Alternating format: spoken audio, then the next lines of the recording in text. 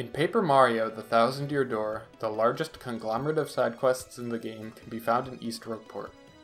The Trouble Center contains a bulletin board where up to 30 of the game's characters will request assistance with certain tasks. These troubles, when completed, yield a reward, normally a sum of coins or an item. Only one trouble can be taken on at a time, but the player can cancel his commitment by revisiting the center and coughing up a small fee. Despite this limitation, there is a way to cause trouble quests to overlap, and that's what I'm going to discuss in this video. After clearing Chapter 6, or more specifically, after the game sequence reaches 281, Frankie's trouble appears in the Trouble Center. This trouble, entitled Important Thing, is a request by Frankie to retrieve his lost wedding ring. Yep, again. The quest progresses like this. Talk to Frankie in West Rogueport to learn about the missing ring. Obtain the ring in East Rogueport. On the NTSCU and PAL versions of the game, it's located near the boxes outside Garth's house.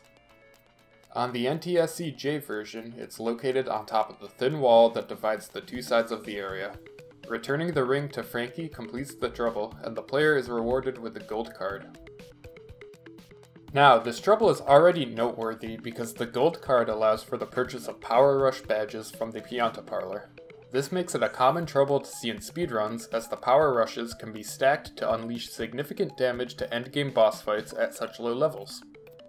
There's another interesting piece of trivia here though. It's the only trouble in the game that requires a unique field item to be picked up in East Rogueport, the same area as the Trouble Center.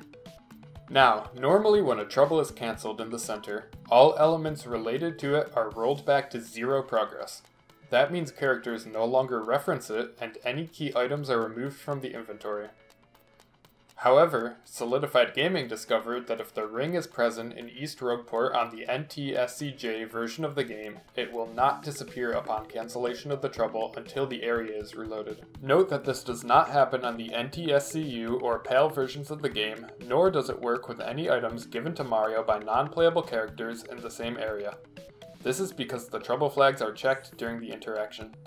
If the ring is in East Rogueport, Frankie's trouble is cancelled, another trouble is started, and the ring is obtained, it will set the flag for completing the second step of the trouble started. This means that whichever trouble is started after cancelling Frankie's will essentially have its first 2 steps skipped.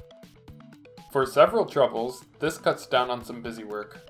For example, McGoomba straight up hands over 20 coins just for talking to him in the safe delivery trouble, and Bub Albert only requires 1 hot dog instead of 2 in the trouble called The Food I Want.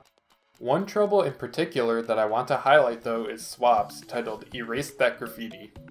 This is the final mission on the board and is only available after completing the game.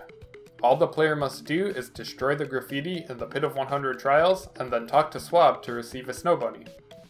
The graffiti is located on the 50th floor in the pit, making this trouble a pretty large time sink. However, by starting Frankie's trouble, talking to Frankie, cancelling the trouble, picking up the wedding ring, and talking to Swob twice in Far Outpost, he'll pass out the reward.